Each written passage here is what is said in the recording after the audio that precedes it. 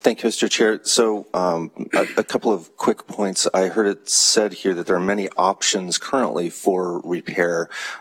When I had a fan break in my Xbox. The moment I saw the look on his face when he mentioned the broken fan in his Xbox, I knew it was going to be good, and he did not disappoint. I only had one option. I had to send it back to Microsoft. I had to wait several weeks. It was expensive. And then I got back a unit which was probably not the same unit I sent in. Obviously, they wipe all the data and say that you won't have any problem restoring all your accounts. And maybe it's actually harder than that. My point here is that this is about competition. There's no competition. If there's competition, then people would have to try to get that console repaired more quickly. They'd have to get it back to me in a way that I wanted as a consumer. So I wanted to kind of probe into that. I recognize the need for protecting digital copyright, and I think that's absolutely legitimate. Mm-hmm. But a broken fan is not part of that. When a pad on my Xbox controller gets worn because it's old, I don't see a copyright problem with taking the thing apart and putting in a new pad. Why do I have to get a super special screwdriver in order to do that? So, I think that's really the focus here. It's not about being able to get into every little electronic component in this thing. It's about being able to fix a USB port or a worn piece of rubber. So could you talk about that? Briefly, please. Senator, we recognize that this is an issue that many members of this body are concerned about, and we do look forward to having more robust conversations about this.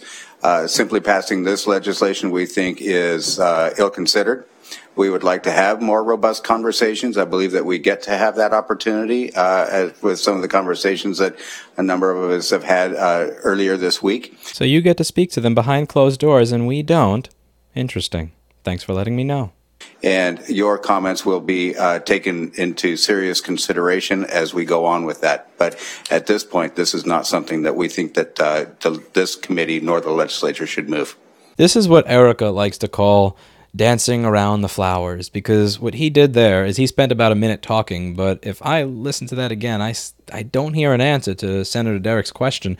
And one of the things I genuinely appreciate about that senator, regardless of his political views or your political views or how the views of that senator may be different from my viewers, is this is a hearing on right to repair. He's listening to the arguments proposed by the pro-repair people. He's listening to the arguments from the people against the bill, and he's throwing straight down the center hardball questions at that lobbyist. He's not throwing those really softball questions that you saw in Nebraska and Boston. He's talking from personal experience and saying, why are things like this? Why should they be like this? And he wants a straight answer. And the only answer that this gentleman could give him was a bunch of being startled and also saying, oh yeah, well, I'd like to have more conversations. We've talked about this in the past. When it's not a hearing, it sounds to me like they really want to cement the death of this bill behind closed doors, outside of the scrutiny of the public, because he doesn't want his lack of answers or his bad answers being aired in public where people can hear them. And the lack of answers that he had to these general questions or experiences